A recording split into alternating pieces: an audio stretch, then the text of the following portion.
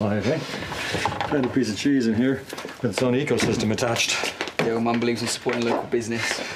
How ethical. That's why I need you to teach me how to cook. Not a problem. You've laid the table for four. It is the way to a woman's heart.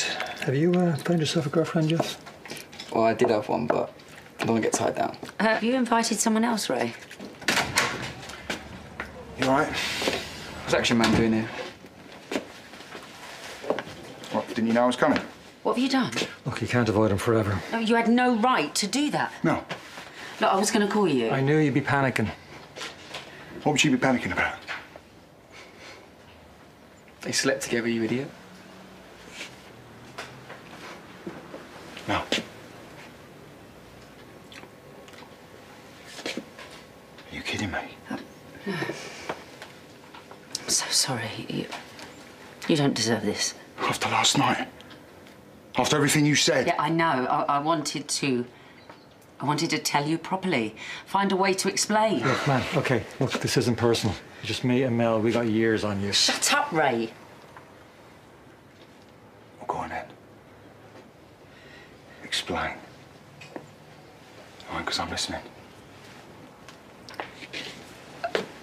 Well, I thought all those feelings had gone. I thought that I'd put them away. But then when I saw Ray again, just imagine if... What? What, imagine if Ronnie walked through that door. Is that what you were going to say? Yeah, I'm sorry. Do you know what, Mel? Don't matter. Just looking at you now, I can see it all very clearly. Because I must have been blind. You were never a patch on Ronnie. Because she was beautiful, stunning, had real depth, real class.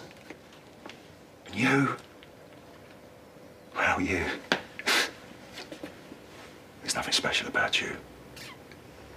Even if I squint. Yeah? Hey. Come on in, buddy. Oh, yeah. And you call yourself a mother? You know what? I'm glad that Amy won't have you as a role model. If this little psychopath's anything to go by... Hunter! Come on.